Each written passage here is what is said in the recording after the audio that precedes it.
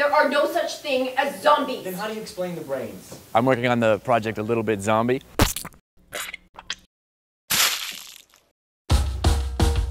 Which is about a group of friends who are heading out into the woods, and I play the character of Steve. On the weekend before he gets married, starts to find that he's a little bit infected. This, I can honestly say, is a dream cast. I think every single role is fit perfectly to serve this script, and you know, from day one, we have been a team. That's